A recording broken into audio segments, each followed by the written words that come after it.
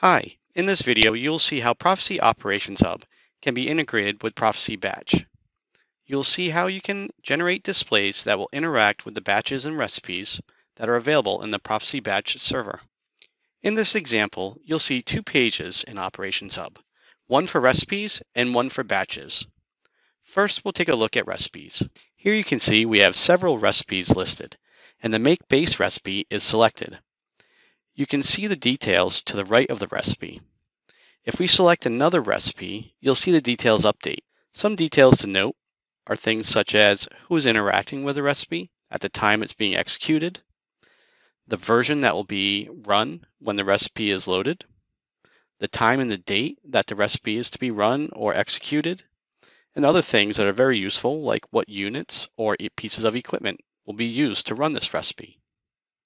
Now we'll take a look at the parameters that are used in this Make Toothpaste example.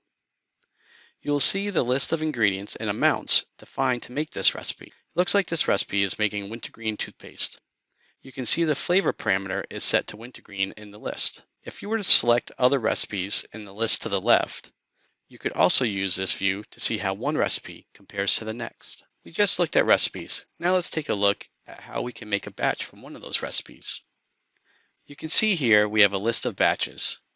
You can see the states that they're in, and you can see how long they've been running in each of those states.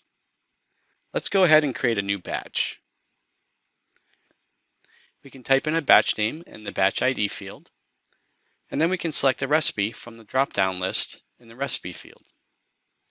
Once we hit submit, we'll see that our new batch, called batch 10, has been set for a ready state.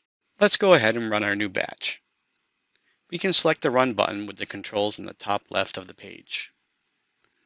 When we try and start the batch, the system requires the user to sign in again to perform this action. This is all part of the electronic signature capability that is offered inside of the Proficy Batch system. The system was set for perform by action, therefore requiring the user to sign in again to perform that control action. All of the data associated with the electronic signature is stored in our audit trail. You can see the status of the batch has now changed from ready to running. So we see that this new batch that we just created called batch 10 was now executed by that user. All that information was then logged into the audit trail on our batch server, and we can see that it's currently running, and we can see the details listed along the right-hand side here, where we can see the details of the batch as well as an in-depth view of the steps and the operations that the batch will go through its life cycle.